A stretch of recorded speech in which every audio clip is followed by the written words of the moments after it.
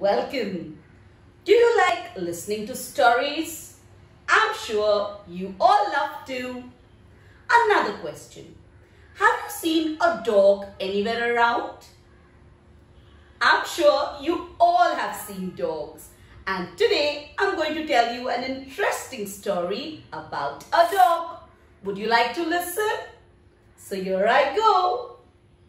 Now, once upon a time, there was a dog. He was very hungry.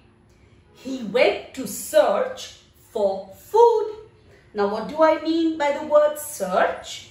Search means to look for something. Don't you look for your pencil, your book, your erasers when you lose them? So, that is the meaning of the word search. He looked around for a long time. Just then, he saw a juicy bone at a butcher's shop. Now, who is a butcher? A person who sells animal meat is called a butcher. Meat of goats, meat of hen. Now, a person who sells that is called a butcher. The dog grabbed the bone and ran away. What do I mean by the word grabbed? To hold something tight and suddenly. So now this dog grabbed the bone. On his way, he came to a lake. Now what is a lake? A lake is water, a body of water which is covered by land on all the other sides. I'm sure you have all seen a lake. It had a bridge over it. Bridge, we all understand the meaning of the bridge, correct? The dog walked onto the bridge. Just then, he looked into the lake. The water in the lake was still. Now, still means that the water did not have waves and it was not moving with great speed. It was just still. He looked at the water. And what did he see? What did the dog see?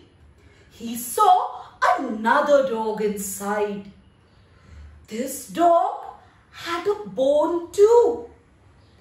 The dog didn't know that he was looking at his own reflection. Now, what do I mean by the word reflection? Reflection is an image of your face or body that you see when you look at yourself in the mirror or maybe sometimes at a glass, right? You stand in the mirror and you stand in front of the mirror, you brush your hair, you powder your face, you see yourself. So that is your own reflection. Now this dog also had seen his reflection in the water. He thought it was another dog. The other dog's bone looked bigger and more juicier. The greedy dog wanted that bone too.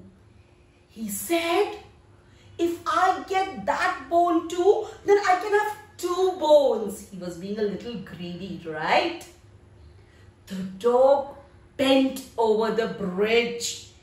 He opened his mouth to grab the other dog's bone. Alas! The bone fell into the water. At first, the dog was puzzled. What do you mean by the word puzzled? He could not understand what had just happened. He looked into the lake again. But now, he had no bone. The dog also in the lake had no bone. And he himself also had no bone either. How silly of me, thought the dog. He understood that he was looking at himself. The dog shook his head sadly. He went to look for a meal once again. He had lost his bone. He was hungry, so he had to search for food again, right? So this dog was a foolish dog. Now children, did you like the story? And most important, did you learn something from the story? Think, think, think.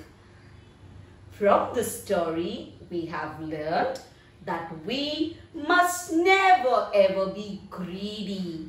We must be happy with whatever we have, and we must never want for more and more. Just like this foolish dog, we must never be foolish. So students, I hope you have liked today's story. Bye till we meet again.